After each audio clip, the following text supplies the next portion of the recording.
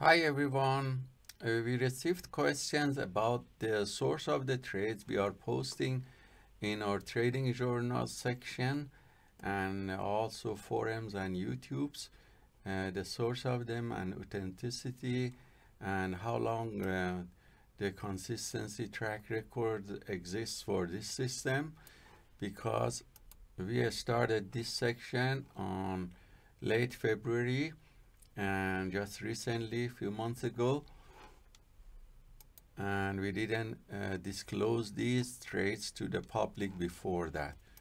So you have about 2.5 months track record of these trades, and some people wondering when I say traders are posting this from where it started. Obviously, I started to become consistent in 2009, and I attached my PDF statements of the first months of consistency. But for the students that we have, we created a group in early 2021. And one of the conditions was when they become consistent, they can share their trades and their equity curves by the end of every month to the all traders, so we can all become transparent and we can coach them and monitor them and help them. And as you see, this is one of the track records of the profits, up with the profit factor of 8 and 91% win rate. This is from one of the consistent traders. This is end of the month, 4 more, as you see, trades. So here you see another one, all in March 2021, but we didn't post this anywhere. And you see often very high win rate and low account drawdown. So this has been going on within this private group for now several years. Before that was a smaller groups that I had. Now these are the results from these consistent traders, and these are the equity curve of them. As you see, I go up to the current days, and these are the most recent ones. So you see the trades that I'm gonna explain now that has not been posted. Some of the traders directly post their trades. Yasin is doing that, and Sam is doing, and Bernie. But other traders, we have so many trades that I have to pick them and show them to you. So this is the end of the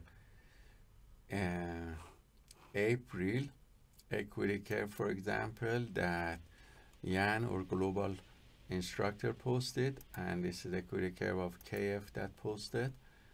And so these students and instructors have been posting their trades for last 2-3 years now.